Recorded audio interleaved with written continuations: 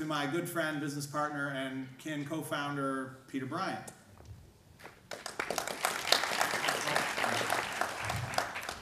I've got a very short segment today is to introduce the next speaker. So as you know at Kin, we kind of embrace two things amongst many. One is we love to embrace people and hear stories from people that really tackle intractable challenges that we face as a society and have a real impact.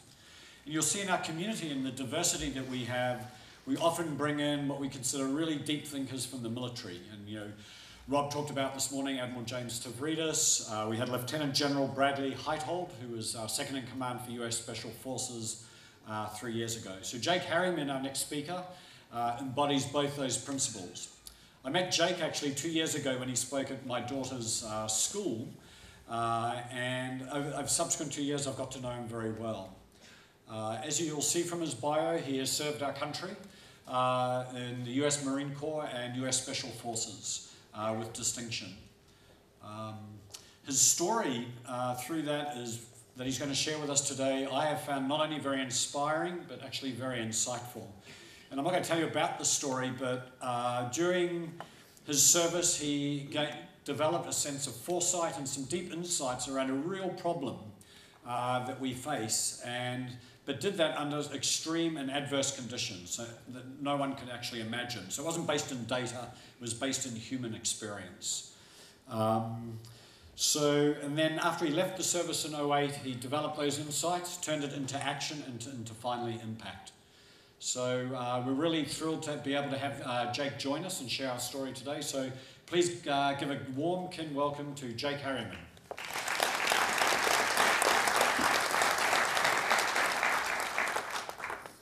Thank you so much. It's quite a humbling honor to be here. Thank you for the opportunity to be able to speak with you all today. Wow, what an interesting time to be alive today. I think we've heard so much here from this stage.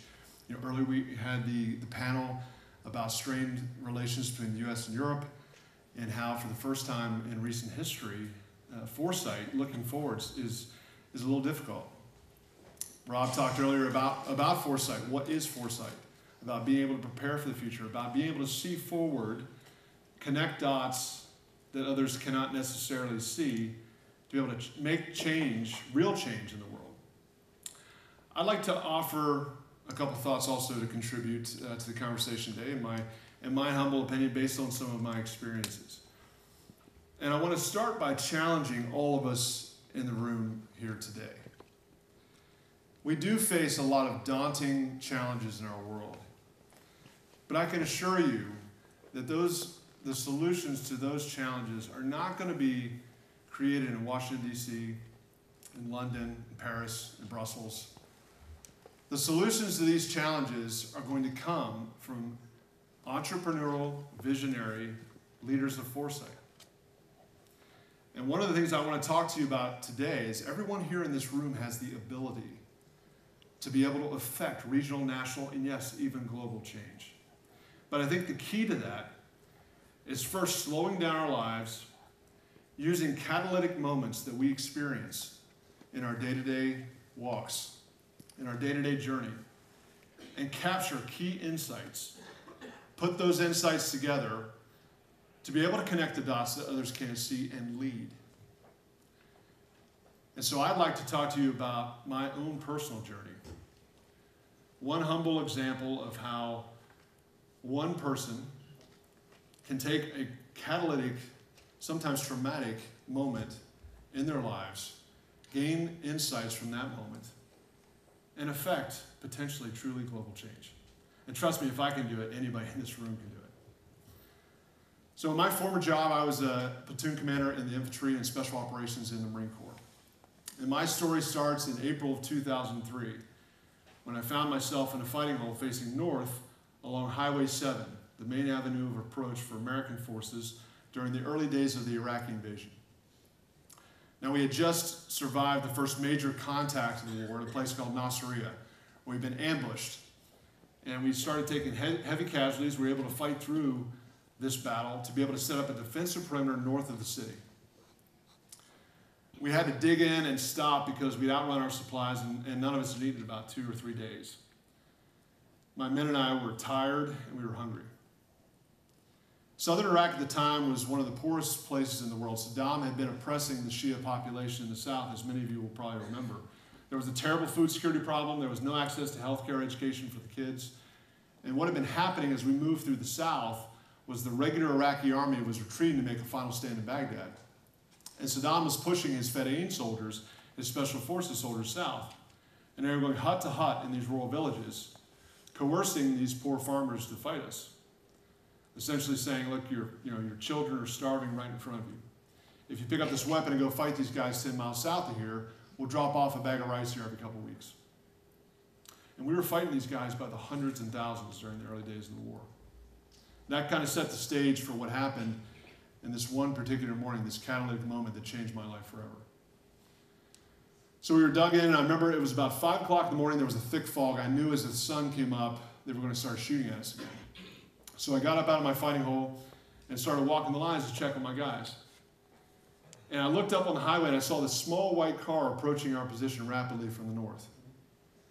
So the enemy had just started using suicide bombing tactics where they pack explosives in the car and blow themselves up. So I thought they were going to run into our position to try to destroy our position. I grabbed 3 of my guys. We took off running to stop this car. Finally, the car stopped about 50 meters out. The driver hops out, starts waving his arms frantically and running at me. So now I think, okay, this guy has shot the bomb himself. He's going to blow himself up. So I'm yelling at him in Arabic to get on the ground. He's not listening. And as I lift my weapon, thinking I have to take this guy out, I look behind him, and I see a large black military truck roll up behind his little white car. 6 guys in black jump out of the truck, run up to the car, and start shooting into the car. This man stopped dead in his tracks, starts screaming, turns around, and starts sprinting back to the car. And that's when I realized what was happening. You see, this guy was one of those poor farmers who was trying to escape across our lines of safety with his family because he didn't want to fight. So I yelled at my guys to take out the Fedayeen, and I ran as fast as I could to try to save this guy's family. But by the time I got there, it was too late. I looked in the passenger side. His wife had been shot multiple times in the face. She'd been shot in the chest. She was slumped over dead. He had an infant baby girl in the back whose arm had been shot off, and she'd been shot in the head. And he was cradling the body of his little 5 or 6-year-old daughter who'd been shot in the stomach, and she was choking on her own blood as she was gasping for air. In a matter of 2 seconds, this man lost everything he had in this world. And I'd seen a lot of horrible things in combat before that and after that, but I'd never seen something so unjust.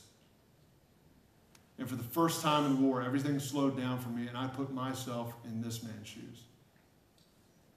And I thought to myself, I live in a world of choices. Where do I want my kids to grow up? What do I want them to eat for breakfast? What were this man's choices when he woke up this morning? He could watch his kids starve to death. He could strap a bomb to himself. He could make some desperate attempt to cross the line. He had nothing. And I got really, really angry. In that moment, I had an awakening. I had a key, critical insight that forever shaped me after that. It wasn't fair. It wasn't fair that the GPS coordinates of a person's birthplace dictated what choices they have in this world. And that was the beginning of a powerful conversation among the guys and I in my unit. And over the next 2 years of combat, we began to see what we believe to be a critical gap in our national security strategy. You see, there's evil people in this world, and we need our armed forces, our military, to be able to take care of that problem. But these violent extremist groups thrive and grow by preying on the vulnerable populations in desperate extreme poverty who have no other choices. We saw these violent extremist groups out in these vulnerable populations, and they were doing aid work. They were dropping off food, they were building schools, they were building clinics. And yes, they were horribly oppressive.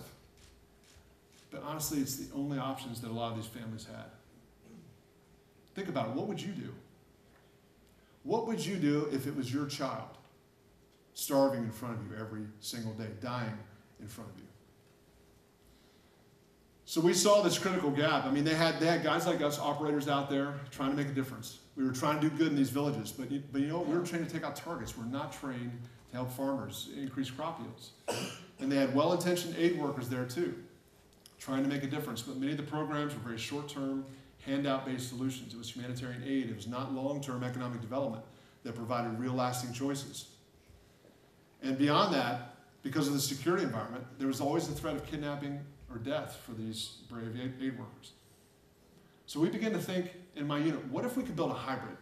What if we could take the best from the international development community and work with local leaders to design highly effective long-term economic development solutions in agriculture, financial inclusion, health, education, solving some of the critical challenges making their communities so vulnerable to the call of violent extremism.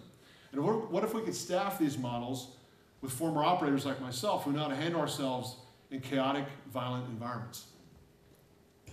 So I took this idea, and after I got out of the Marine Corps, I enrolled at the Stanford Graduate School of Business to build a company to step into what we saw was a critical gap in our national security strategy. And a pretty amazing thing happened there. Over 30 of my classmates got involved to help me build out pieces of the model. I had 6 faculty members come on board, provided seed funding, mentorship, and advice. And one of my mentors there said, look, I know you want to be in these crazy conflict places, but this is a new approach. You need to test it first in a relatively stable place that demonstrates extreme need and desperation and tendencies toward violent extremism. So that led me in June of 2008. I graduated in September of 2008. That same year, I moved to one of the remote areas in southwest Kenya to launch the pilot project of what became known as Nuru International, a radical new approach to empowering local leaders to solve their own problems with long-term economic development, providing lasting, meaningful choices as alternatives to supporting the growth of violent extremist groups. Now, as we heard this morning, being a leader is lonely. Being a leader that is effective for change means taking risks. And it also means failing. We heard about Charles Babbage, who's failed many times. So I was like every other entrepreneur and failed many times. My first week on the ground in Kenya, here I am, I think I'm this smart guy coming from Stanford Business School. I'm going to solve everybody's problems. I go in there and I went into the villages with my Kenyan counterpart, a guy named Philip Mahochi, who was my partner. We started interviewing some of the local villagers. And within that first week, I got attacked by thieves. I got attacked by black widow spiders, safari ants. We had an earthquake. I got malaria. And then on the last day of the week, which happened to be my birthday, I got struck by lightning. You can't make this up. And I thought to myself, it's not a good week. And I had never quit anything in my life. Here I think I am, this badass, excuse me for my language, operator coming from Stanford. And I was reduced to a weak, helpless individual, surrounded by people I didn't know in an environment I was totally clueless about. So I went over to Philip, my counterpart, and I said, Philip, listen, I know I told you I was going to come here. We were going to do this together. We're going to transform this region. But look, somebody does not want me to be here, and I am not cut out for this work. I had a really bad week. And so Philip looked at me and he said, hey, look, before you go home, I want you to think about something. I want you to remember those women that we talked to this week. You had a bad week this week, and you know what? They did too. They had a bad week too. You got malaria, you got medicine, and you got better. Their kids, several of them died this week because they couldn't afford the medicine or they couldn't afford the transportation to the clinic. They had a bad week this week too. You know what? They had a bad week last week because they could only put one meal on the table for their kids. It was a week porridge. They had a bad week the week before that, and the week before that, and the week before that. You had one bad week. These folks have a bad week every week. But if you stay here, we can work together and transform this region, work with the local leaders so these folks never have a bad week ever again. I mean, how do you say no to that? So I stayed. And thankfully, despite all my mistakes and weaknesses, over the next 7.5 years, I lived in villages in Kenya and then in the southern mountains in Ethiopia, and we began to transform these regions. We've empowered over 100,000 people permanently out of extreme poverty through the programs that we initiated. We grew to become a global team of over 300 Americans, Kenyans, and Ethiopians leading this initiative. transforming the regions and these communities so they're strong and resilient and they're sustainable and they're standing on their own, independent of Western influence at this point. But that's not, I'm really proud of my team. I'm proud of the way they have led through this, proud of the local leaders that we work with. But that's not what really gets me excited. What really gets me excited is where we're going. So in 2015, after the model was working in Kenya and Ethiopia, I got invited to come back to the States by President Bush and President Clinton to be part of the inaugural Presidential Leadership Scholars Program, taking new ideas that had the potential to make a global impact and really helping them scale up these initiatives. So my project was to take Nauru's approach and introduce it into a volatile conflict zone to directly disrupt one of the worst violent extremist groups that our world faces today. Through those contacts, I got invited to the Obama administration White House to speak with the senior counterterrorism director. She asked us to take a look at Al-Shabaab, Boko Haram, and a group called ADF, which is an al-Qaeda group in eastern DRC. So after our initial site surveys, we all decided to land on Boko Haram because Boko Haram is the most violent, most deadly violent extremist group in our world today. And the front against the war against violent extremism is moving more and more to the African subcontinent. So in November, I took my team there. We did our base needs assessment far in northeastern Nigeria where other NGOs cannot operate. And we're going to be launching our pilot project this year. But this is not about Boko Haram. This is not about northeastern Nigeria. We are trying to change the conversation in our national security. We're trying to promote this concept that proactive development must be a critical component, hand in hand with military intervention, if we're ever going to beat the scourge of violent extremism in our world today. Even right now.